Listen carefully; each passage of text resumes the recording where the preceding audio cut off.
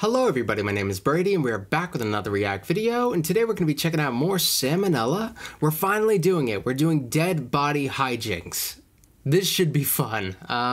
There's two of them, so of course we're going to be doing the first one first, and we're going to be doing the second one. Yeah, so this should be interesting. I've heard little stories about people's bodies, like important people's bodies, like being brought like on tours and stuff, and there being like this might go into like some P.T. Barnum stuff maybe. I'm not sure. Like, I know he got his hand on at least one funky dead body, though I can't remember exactly how the story went, so I guess we'll see how that goes. I'm very excited about this, and there's 2 full episodes of this. I can only imagine how many examples there are of this stuff, but we'll see. He's got all of history to work with, so let's get this started. Thanks to Dashlane for sponsoring this video.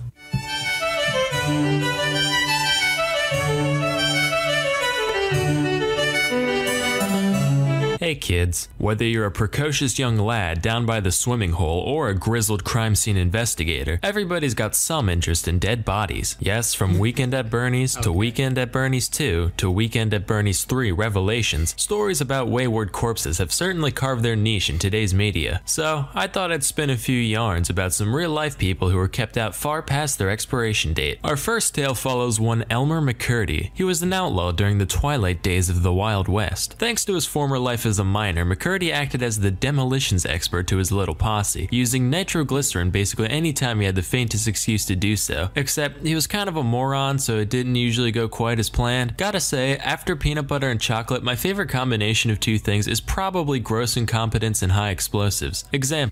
Nitroglycerin, like, isn't that in like heart medication and stuff? But I guess it's also flammable?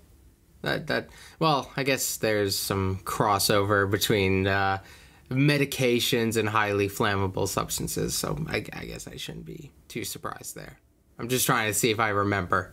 In March of 1911, McCurdy's band of rabble-rousers found out that $4,000 were in a safe in an approaching train. They managed to stop the entire locomotive, I don't even know how you do that, break in, hold everyone on board hostage, and locate the safe. McCurdy steps up to plate, right? Gotta blast the thing open, except I guess the excitement kinda got to him, because he ended up using like way too much nitroglycerin, like inordinate amounts. Ended up completely destroying the safe and its contents, and what few silver coins they made out with were literally melted to the frame of this safe and had to be peeled off. Anyway, he died in a shootout with police later that year, and the undertaker at the funeral home he was sent to couldn't find any next of kin on account of McCurdy being a rambling low-life varmint, so he just embalmed the hell out of him and said, "Hey boys and girls, want to see a dead criminal? Only one shiny nickel." And since LiveLeak wasn't around at the time, there weren't many places a kid could go to stare at a corpse for a while if he or she so desired, so it actually became a pretty popular attraction. Visitors would pay their dues by physically slipping the coin into the man's mouth, and the creepy-ass undertaker would come fish him out later, probably with bare hands all slowly and sensual-like.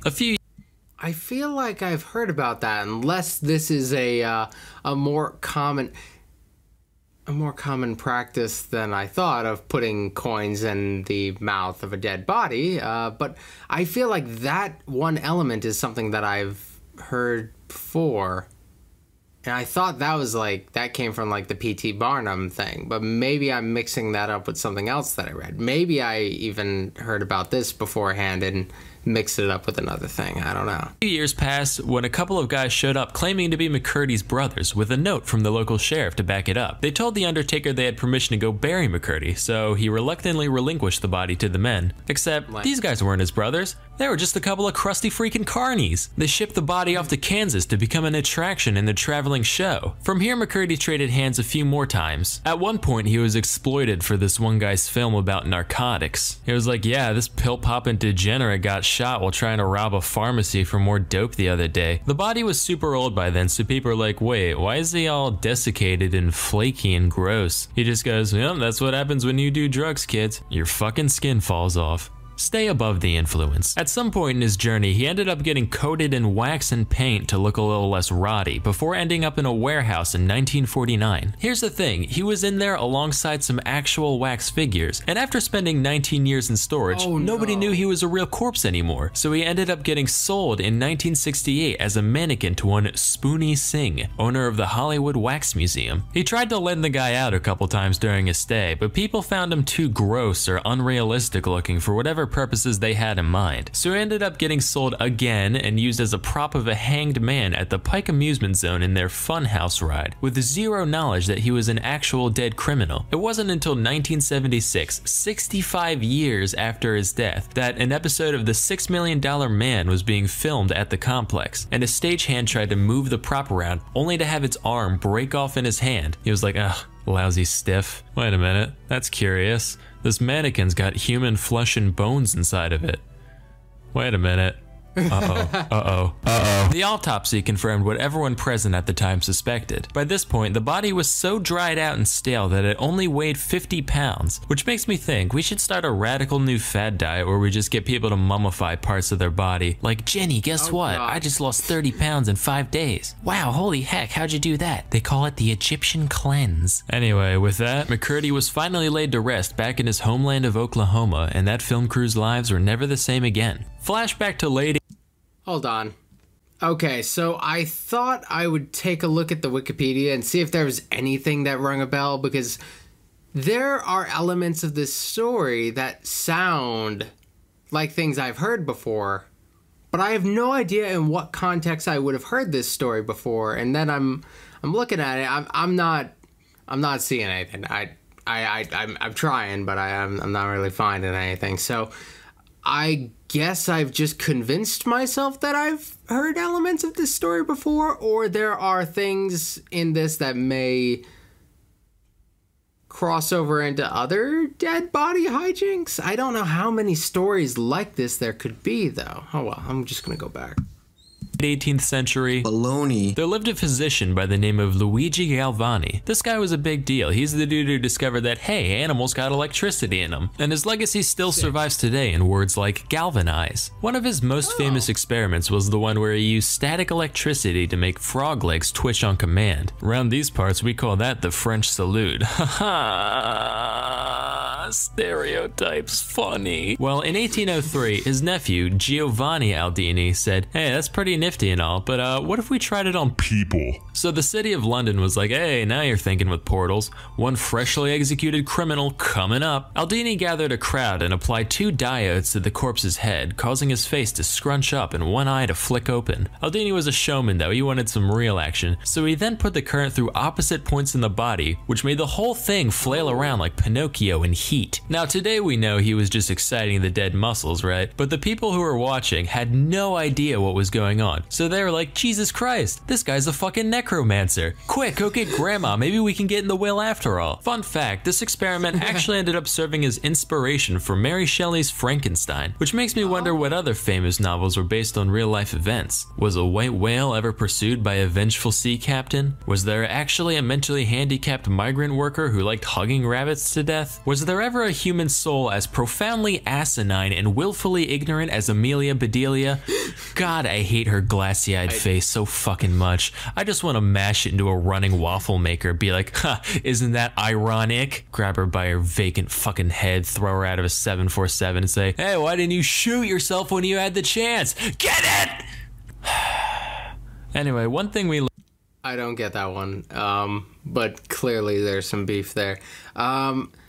That's actually really interesting. One of my favorite stories ever finds some inspiration in like the Frankenstein stuff. So like Frankenstein is kind of a story that's close. Like one of my favorite stories is it comes from H.P. Lovecraft. It's Herbert West Reanimator, and that clearly has like some Frankenstein elements to it. So Frankenstein itself is also a story that's like really important to me when it comes to like that sort of like, I guess, the darker side of literature. It gets darker than Frankenstein, but that's one of them. So it's kind of cool to know that there's like a real life story that may have like inspired people's fascination with the idea of reanimation and stuff. So there's something there. Oh, good old Herbert West.